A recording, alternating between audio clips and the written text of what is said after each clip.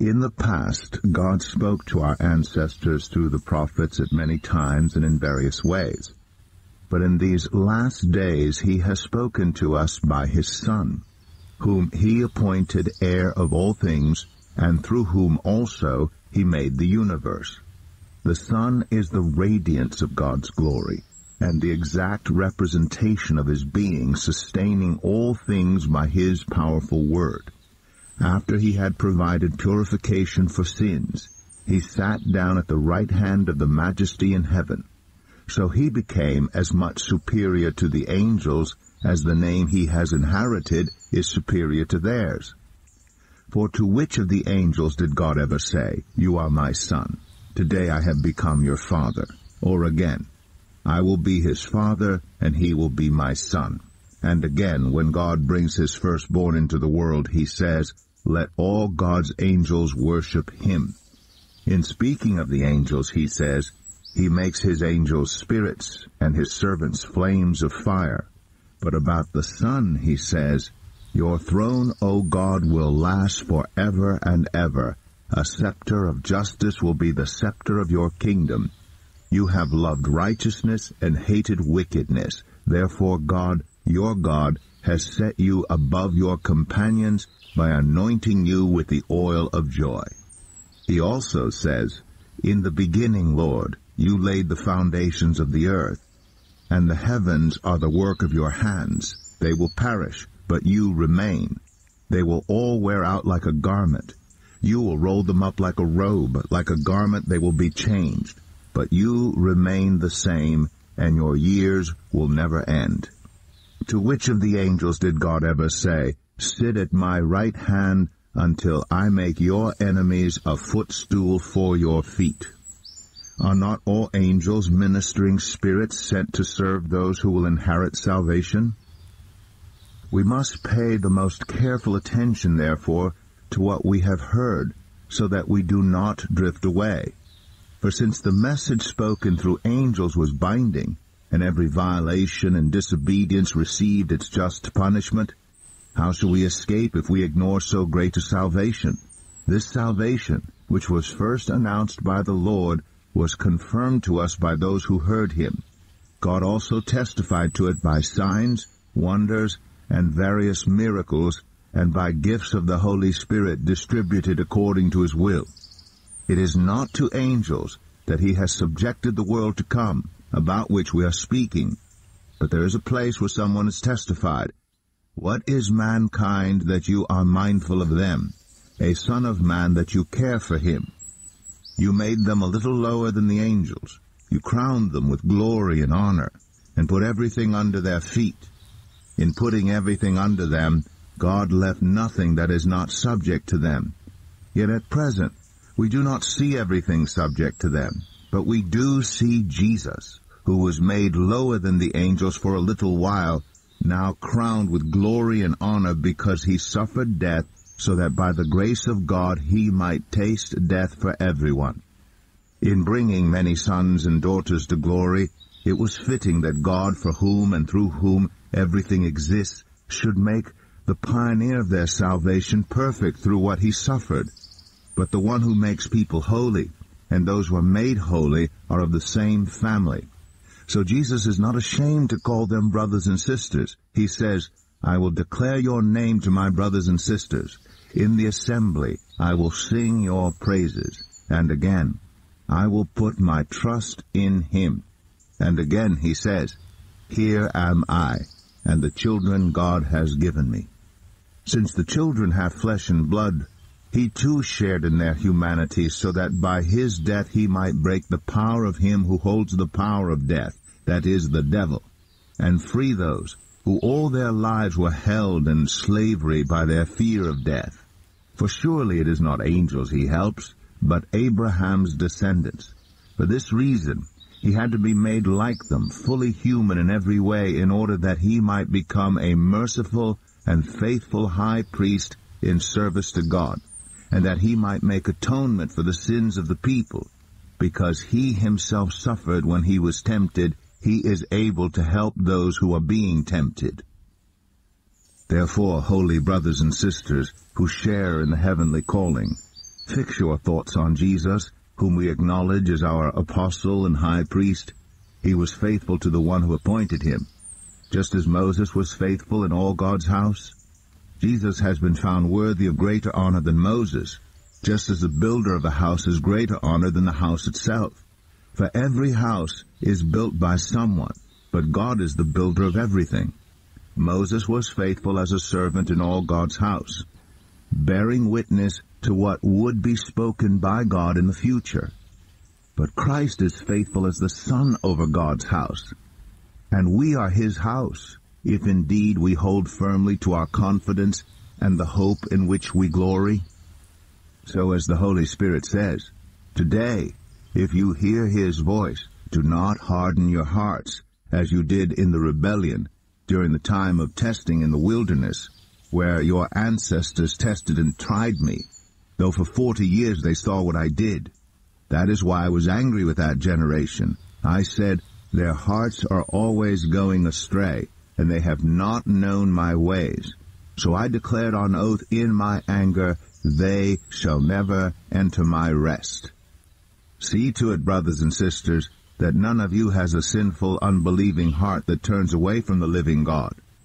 But encourage one another daily, as long as it is called today, so that none of you may be hardened by sin's deceitfulness.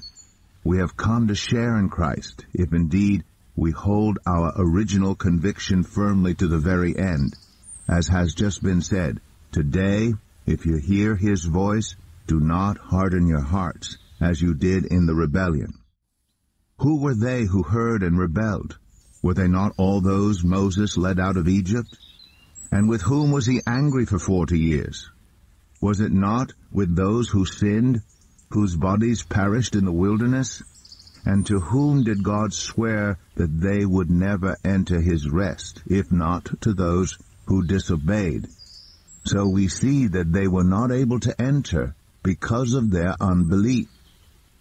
Therefore, since the promise of entering his rest still stands, let us be careful that none of you be found to have fallen short of it. For we also have had the good news proclaimed to us just as they did. But the message they heard was of no value to them because they did not share the faith of those who obeyed. Now we who have believed enter that rest, just as God has said, "So I declared on oath in my anger, they shall never enter my rest." And yet his works have been finished since the creation of the world. For somewhere he has spoken about the seventh day in these words, "On the seventh day God rested from all his works." And again in the passage above he says, "They shall never enter my rest." Therefore, since it still remains for some to enter that rest, and since those who formerly had the good news proclaimed to them did not go in because of their disobedience, God again set a certain day, calling it today. This he did when a long time later he spoke through David, as in the passage already quoted, "Today, if you hear his voice, do not harden your hearts." For if Joshua had given them rest, God would not have spoken later about another day. There remains then a Sabbath rest for the people of God. For anyone who enters God's rest also rests from their works, just as God did from his. Let us therefore make every effort to enter that rest, so that no one will perish by following their example of disobedience. For the word of God is alive and active, sharper than any double-edged sword. It penetrates even to dividing soul and spirit, joints and marrow. It judges the thoughts and attitudes of the heart. Nothing in all creation is hidden from God's sight. Everything is uncovered and laid bare before the eyes of him to whom we must give account. Therefore, since we have a great high priest who has ascended into heaven, Jesus, the Son of God, let us hold firmly to the faith we profess. For we do not have a high priest who is unable to empathize with our weaknesses, but we have one who has been tempted in every way just as we are, yet he did not sin. Let us then approach God's throne of grace with confidence, so that we may receive mercy and find grace to help us in our time of need. Every high priest is selected from among the people and is appointed to represent the people in matters related to God, to offer gifts and sacrifices for sins. He is able to deal gently with those who are ignorant and are going astray, since he himself is subject to weakness. This is why he has to offer sacrifices for his own sins as well as for the sins of the people. And no one takes this honor on himself, but he receives it when called by God, just as Aaron was. In the same way, Christ did not take on himself the glory of becoming a high priest, but God said to him, "You are my son. Today I have become your father." And he says in another place, "You are a priest forever in the order of Melchizedek." During the days of Jesus' life on earth, he offered up prayers and petitions with fervent cries and tears to the one who could save him from death, and he was heard because of his reverent submission. Son though he was, he learned obedience from what he suffered, and once made perfect, he became the source of eternal salvation for all who obey him, and was designated by God to be high priest in the order of Melchizedek. We have much to say about this, but it is hard to make it clear to you because you no longer try to understand. In fact, though by this time you ought to be teachers, you need someone to teach you the elementary truths of God's Word all over again. You need milk, not solid food. Anyone who lives on milk, being still an infant, is not acquainted with the teaching about righteousness.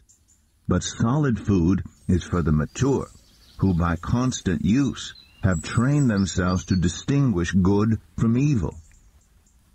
Therefore let us move beyond the elementary teachings about Christ and be taken forward to maturity, not laying again the foundation of repentance from acts that lead to death, and of faith in God, instruction about cleansing rites, the laying on of hands, the resurrection of the dead, and eternal judgment.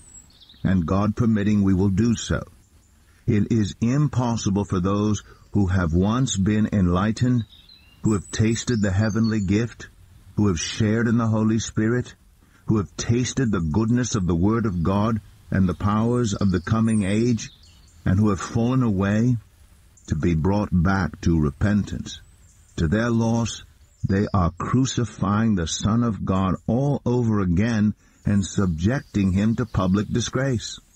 Land that drinks in the rain often falling on it, and that produces a crop useful to those for whom it is farmed, receives the blessing of God.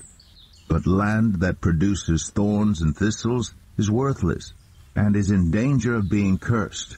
In the end, it will be burned. Even though we speak like this, dear friends, we are convinced of better things in your case, the things that have to do with salvation. God is not unjust. He will not forget your work and the love you have shown him as you have helped his people and continue to help them. We want each of you to show this same diligence to the very end, so that what you hope for may be fully realized.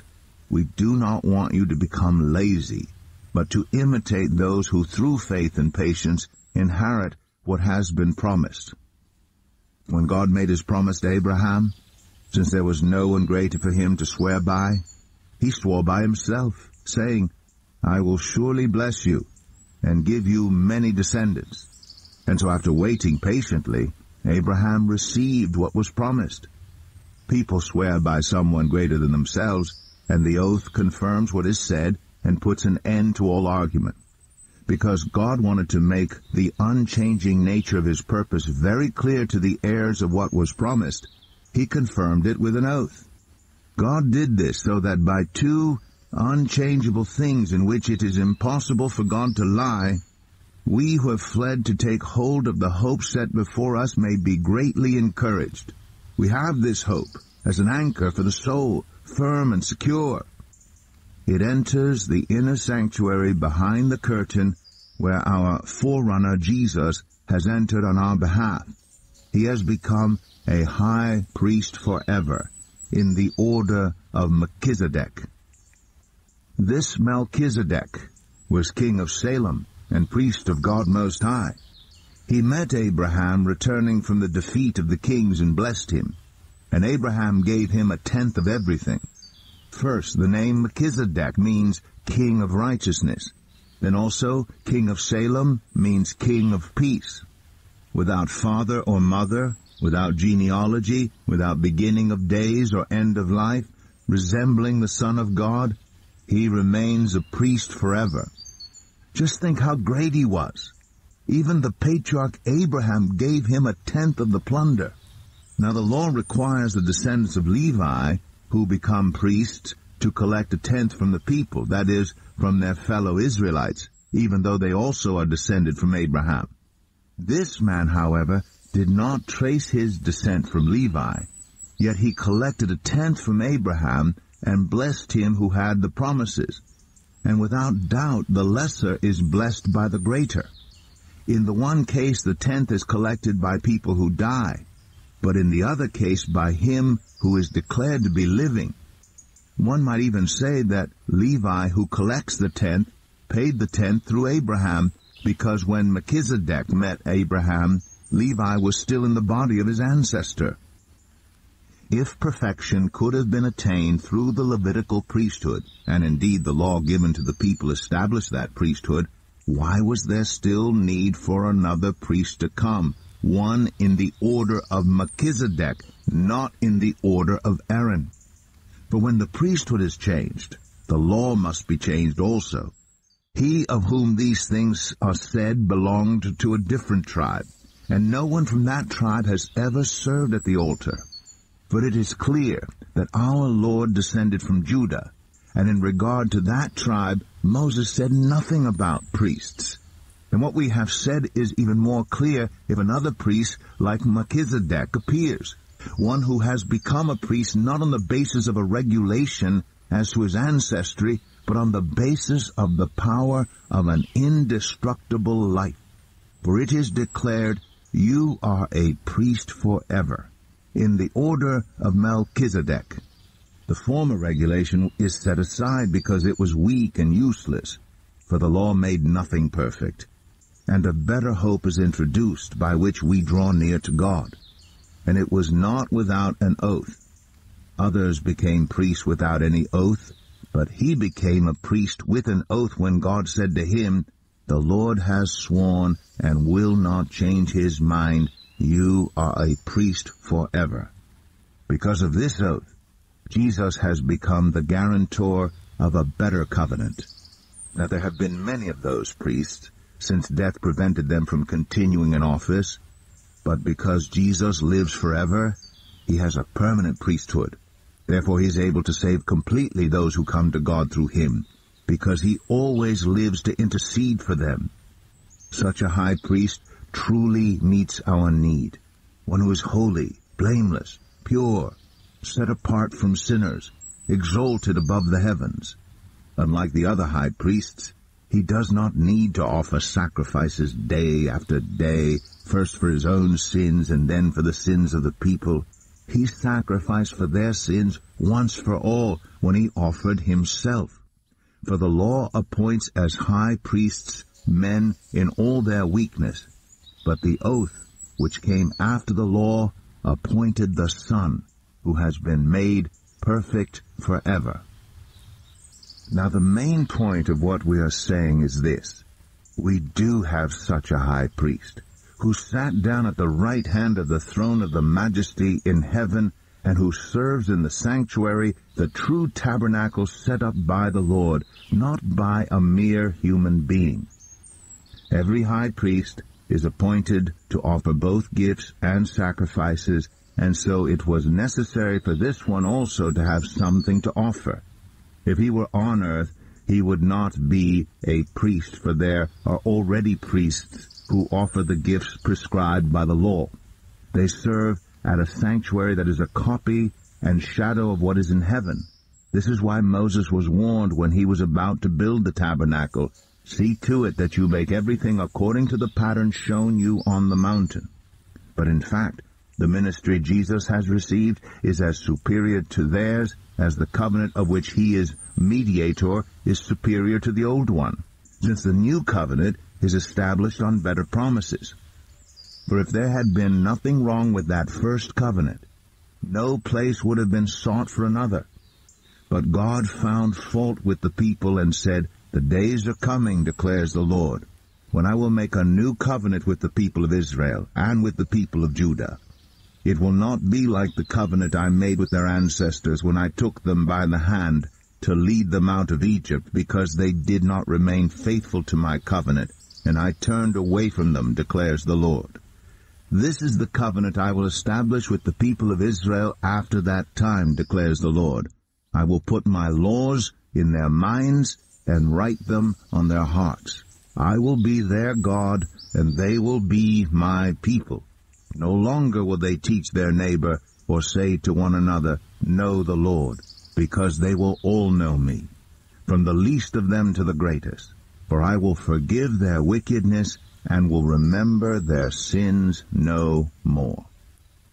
By calling this covenant new, he has made the first one obsolete, and what is obsolete and outdated will soon disappear.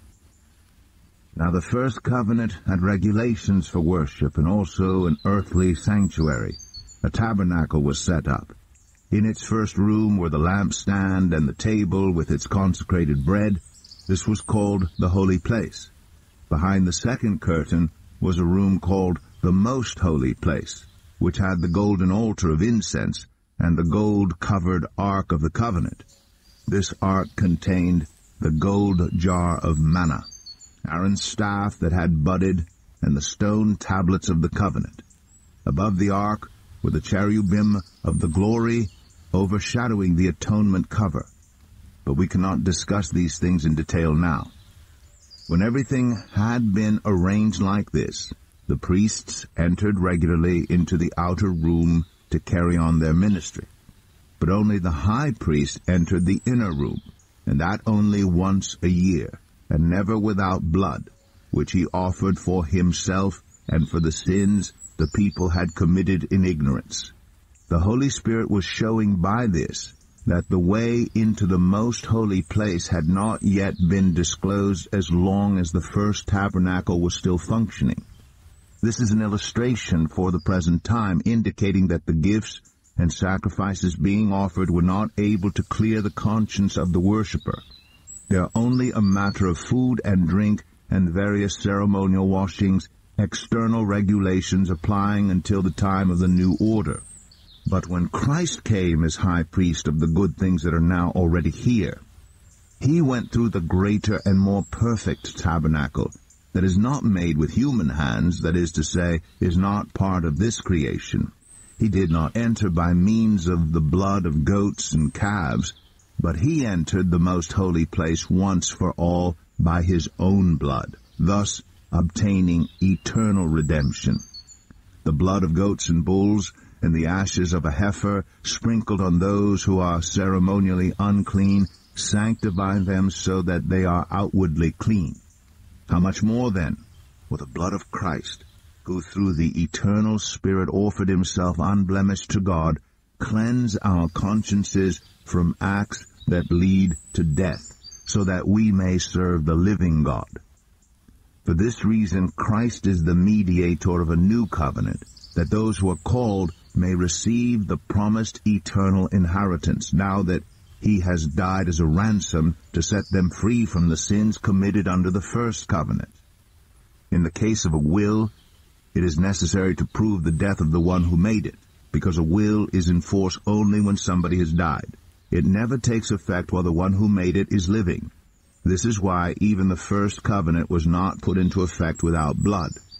When Moses had proclaimed every command of the law to all the people, he took the blood of calves together with water, scarlet wool, and branches of hyssop, and sprinkled the scroll and all the people. He said, "This is the blood of the covenant, which God has commanded you to keep." In the same way, he sprinkled with the blood both the tabernacle and everything used in its ceremonies. In fact, the law requires that nearly everything be cleansed with blood, and without the shedding of blood there is no forgiveness. It was necessary, then, for the copies of the heavenly things to be purified with these sacrifices, but the heavenly things themselves with better sacrifices than these. For Christ did not enter a sanctuary made with human hands that was only a copy of the true one. He entered heaven itself, now to appear for us in God's presence. Nor did he enter heaven to offer himself again and again the way the high priest enters the most holy place every year with blood that is not his own. Otherwise, Christ would have had to suffer many times since the creation of the world. But he has appeared once for all at the culmination of the ages to do away with sin by the sacrifice of himself. Just as people are destined to die once, and after that to face judgment, so Christ was sacrificed once to take away the sins of many. And he will appear a second time, not to bear sin, but to bring salvation to those who are waiting for him. The law is only a shadow of the good things that are coming, not the realities themselves. For this reason, it can never, by the same sacrifices repeated endlessly year after year, make perfect those who draw near to worship. Otherwise, would they not have stopped being offered? For the worshippers would have been cleansed once for all, and would no longer have felt guilty for their sins. But those sacrifices are an annual reminder of sins. It is impossible for the blood of bulls and goats to take away sins. Therefore, when Christ came into the world, he said, "Sacrifice and offering you did not desire, but a body you prepared for me. With burnt offerings and sin offerings you were not pleased. Then I said, Here I am. It is written about me in the scroll. I have come to do your will, my God." First he said, "Sacrifices and offerings, burnt offerings and sin offerings you did not desire, nor were you pleased with them, though they were offered in accordance with the law." Then he said, "Here I am. I have come to do your will." He sets aside the first to establish the second, and by that will we have been made holy through the sacrifice of the body of Jesus Christ once for all. Day after day, every priest stands and performs his religious duties. Again and again he offers the same sacrifices, which can never take away sins. But when this priest had offered for all time one sacrifice for sins, he sat down at the right hand of God. And since that time he waits for his enemies to be made his footstool. For by one sacrifice he has made perfect forever those who are being made holy. The Holy Spirit also testifies to us about this. First he says, "This is the covenant I will make with them. After that time, says the Lord, I will put my laws in their hearts, and I will write them on their minds." Then he adds, "Their sins and lawless acts I will remember no more." And where these have been forgiven, sacrifice for sin is no longer necessary. Therefore, brothers and sisters, since we have confidence to enter the most holy place by the blood of Jesus, by a new and living way opened for us through the curtain that is his body, and since we have a great priest over the house of God, let us draw near to God with a sincere heart and with the full assurance that faith brings, having our hearts sprinkled to cleanse us from a guilty conscience, and having our bodies washed with pure water. Let us hold unswervingly to the hope we profess, for he who promised is faithful. And let us consider how we may spur one another on toward love and good deeds, not giving up meeting together, as some are in the habit of doing, but encouraging one another, and all the more as you see the day approaching. If we deliberately keep on sinning after we have received the knowledge of the truth, no sacrifice for sins is left, but only a fearful expectation of judgment and of raging fire that will consume the enemies of God. Anyone who rejected the law of Moses died without mercy on the testimony of 2 or 3 witnesses. How much more severely do you think someone deserves to be punished who has trampled the Son of God underfoot, who has treated as an unholy thing the blood of the covenant that sanctified them, and who has insulted the Spirit of grace. For we know him who said, "It is mine to avenge, I will repay." And again, "The Lord will judge his people." It is a dreadful thing to fall into the hands of the living God. Remember those earlier days after you had received the light, when you endured in a great conflict full of suffering. Sometimes you were publicly exposed to insult and persecution. At other times you stood side by side with those who were so treated. You suffered along with those in prison, and joyfully accepted the confiscation of your property, because you knew that you yourselves had better and lasting possessions. So do not throw away your confidence, it will be richly rewarded. You need to persevere so that when you have done the will of God, you will receive what he has promised. For in just a little while, he who is coming will come and will not delay. But my righteous one will live by faith. And I take no pleasure in the one who shrinks back. But we do not belong to those who shrink back and are destroyed, but to those who have faith and are saved. Now faith is confidence in what we hope for and assurance about what we do not see. This is what the ancients were commended for. By faith, we understand that the universe was formed at God's command, so that what is seen was not made out of what was visible. By faith, Abel brought God a better offering than Cain did. By faith he was commended as righteous when God spoke well of his offerings. And by faith Abel still speaks, even though he is dead. By faith Enoch was taken from this life, so that he did not experience death. He could not be found because God had taken him away. For before he was taken, he was commended as one who pleased God. And without faith, it is impossible to please God, because anyone who comes to him must believe that he exists, and that he rewards those who earnestly seek him. By faith, Noah, when warned about things not yet seen, in holy fear built an ark to save his family. By his faith he condemned the world and became heir of the righteousness that is in keeping with faith. By faith Abraham, when called to go to a place he would later receive as his inheritance, obeyed and went, even though he did not know where he was going. By faith he made his home in the promised land, like a stranger in a foreign country. He lived in tents, as did Isaac and Jacob, who were heirs with him of the same promise. For he was looking forward to the city with foundations, whose architect and builder is God. And by faith, even Sarah, who was past childbearing age, was enabled to bear children because she considered him faithful who had made the promise. And so from this one man, and he as good as dead, came descendants as numerous as the stars in the sky, and as countless as the sand on the seashore. All these people were still living by faith when they died. They did not receive the things promised. They only saw them and welcomed them from a distance, admitting that they were foreigners and strangers on earth.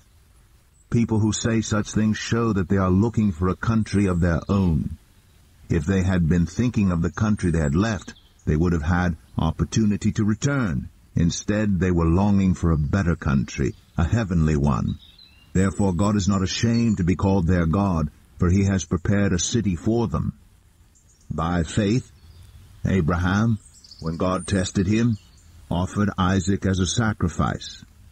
He who had embraced the promises was about to sacrifice his one and only son, even though God had said to him, "It is through Isaac that your offspring will be reckoned." Abraham reasoned that God could even raise the dead, and so in a manner of speaking he did receive Isaac back from death. By faith, Isaac blessed Jacob and Esau in regard to their future. By faith Jacob, when he was dying, blessed each of Joseph's sons, and worshipped as he leaned on the top of his staff. By faith Joseph, when his end was near, spoke about the exodus of the Israelites from Egypt and gave instructions concerning the burial of his bones.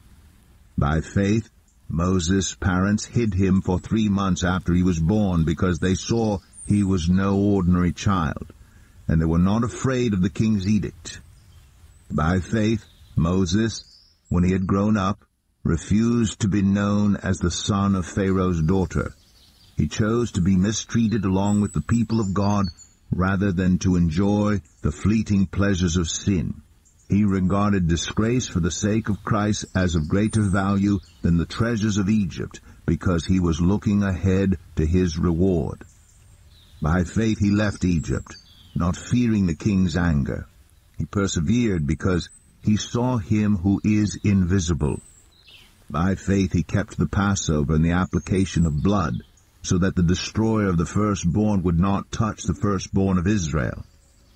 By faith people passed through the Red Sea as on dry land, but when the Egyptians tried to do so, they were drowned. By faith the walls of Jericho fell, after the army had marched around them for 7 days. By faith the prostitute Rahab, because she welcomed the spies, was not killed with those who were disobedient. And what more shall I say? I do not have time to tell about Gideon, Barak, Samson, Jephthah, about David and Samuel and the prophets, who through faith conquered kingdoms, administered justice and gained what was promised, who shut the mouths of lions, quenched the fury of the flames, and escaped the edge of the sword, whose weakness was turned to strength, and who became powerful in battle and routed foreign armies. Women received back their dead, raised to life again. There were others who were tortured, refusing to be released so that they might gain an even better resurrection. Some faced jeers and flogging, and even chains and imprisonment. They were put to death by stoning. They were sawed in two. They were killed by the sword. They went about in sheepskins and goatskins, destitute, persecuted, and mistreated. The world was not worthy of them.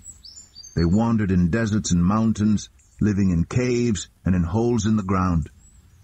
These were all commended for their faith, yet none of them received what had been promised, since God had planned something better for us, so that only together with us would they be made perfect.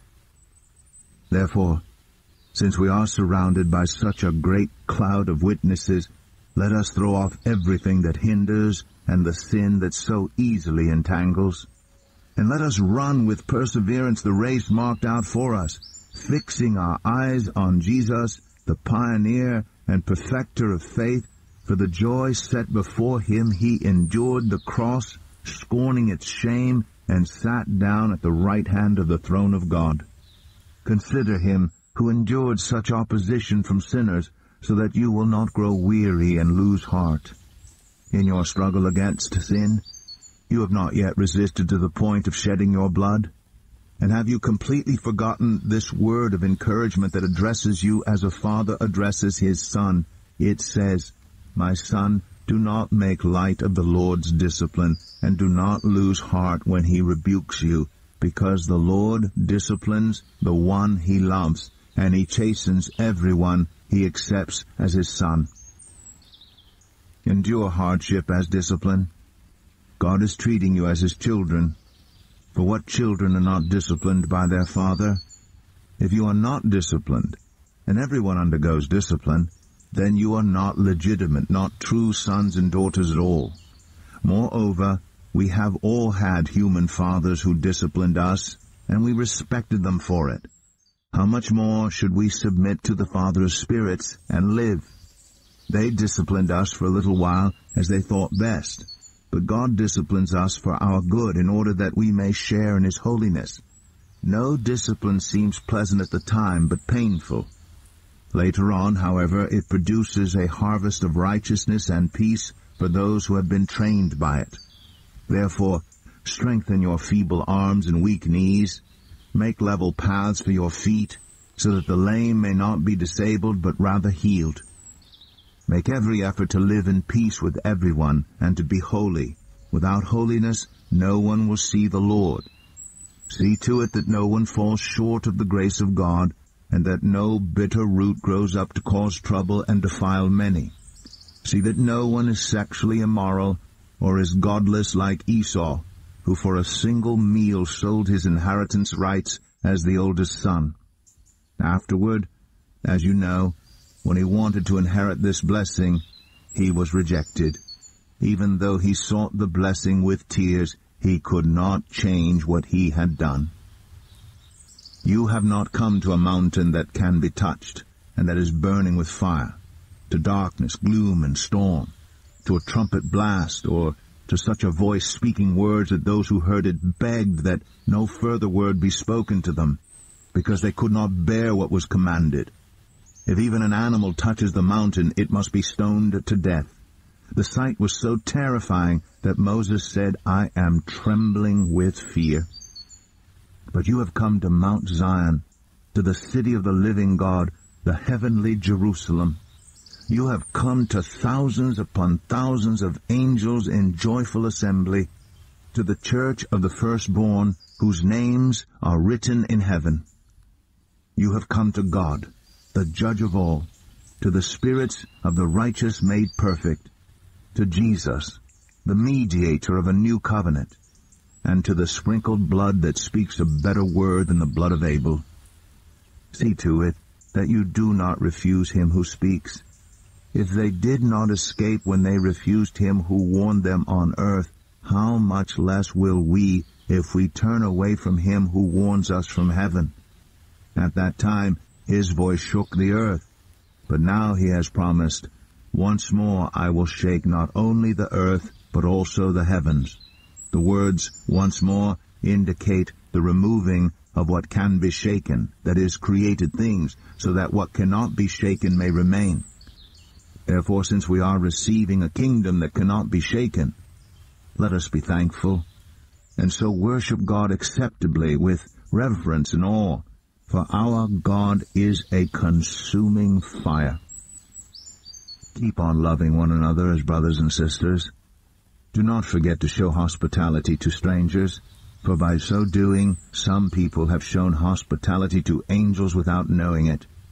Continue to remember those in prison as if you were together with them in prison, and those who are mistreated as if you yourselves were suffering.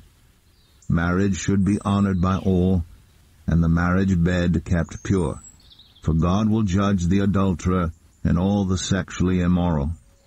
Keep your lives free from the love of money, and be content with what you have, because God has said, never will I leave you, never will I forsake you. So we say with confidence, the Lord is my helper, I will not be afraid. What can mere mortals do to me? Remember your leaders who spoke the word of God to you. Consider the outcome of their way of life, and imitate their faith. Jesus Christ is the same yesterday and today and forever. Do not be carried away by all kinds of strange teachings. It is good for our hearts to be strengthened by grace, not by eating ceremonial foods, which is of no benefit to those who do so. We have an altar from which those who minister at the tabernacle have no right to eat. The high priest carries the blood of animals into the most holy place as a sin offering, but the bodies are burned outside the camp. And so Jesus also suffered outside the city gate to make the people holy through his own blood. Let us then go to him outside the camp, bearing the disgrace he bore. For here we do not have an enduring city, but we are looking for the city that is to come. Through Jesus, therefore, let us continually offer to God a sacrifice of praise, the fruit of lips that openly profess his name. And do not forget to do good and to share with others, for with such sacrifices God is pleased. Have confidence in your leaders, and submit to their authority, because they keep watch over you as those who must give an account. Do this so that their work will be a joy, not a burden, for that would be of no benefit to you. Pray for us. We are sure that we have a clear conscience and desire to live honorably in every way. I particularly urge you to pray so that I may be restored to you soon.